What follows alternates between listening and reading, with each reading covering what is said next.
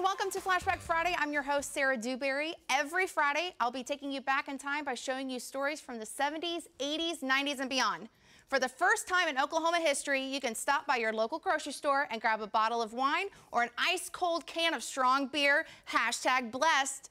So today's Flashback Friday is all for the beer lovers out there, as reporter Mark Becker takes us all the way back to November 14th, 1982, and introduces us to two guys who loved collecting beer cans. If it ever found its way out of the brewery in a can, chances are you'd find that can here. Collectors from this area brought some of the old favorites and a good mix of the obscure. But to the keen eye of a collector like Frank Heller, they're more than just another pretty label.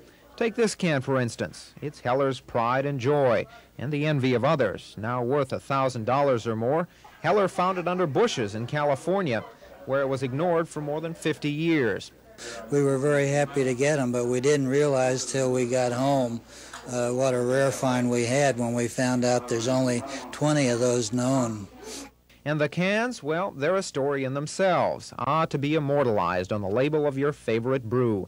This fellow would never have made it on a postage stamp. The Duke might yet, but somehow his swing looks just fine right here. A brewery in Scotland has a swinging idea for hyping their sales, but there's no telling what the brewers of Froth and Slosh had in mind with this can.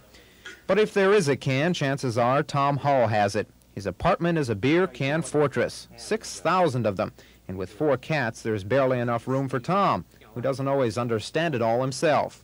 I really don't know why I started beer can collecting, to tell you the truth. I started out with a pyramid in the window over here with about 50 or 60 cans in it, just because they were different. They weren't sold around here. But when beer can collectors get together, they do know it's rewarding, something the rest of us will have to take for granted.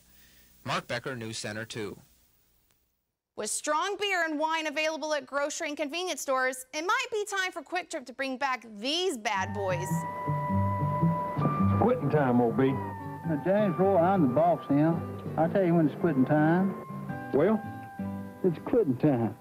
Now you've got 2 Quittin' Time beers to go for at Quick Trip. Quittin' Time and a new gold can, and new Quittin' Time Light. When it's Quittin' Time, ride on over to Quick Trip and take your pick. let's go home, O.B.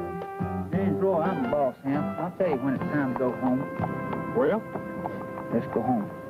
Thanks again for tuning in, and I'll catch you next Friday for our next edition of Flashback Friday. Have a wonderful weekend.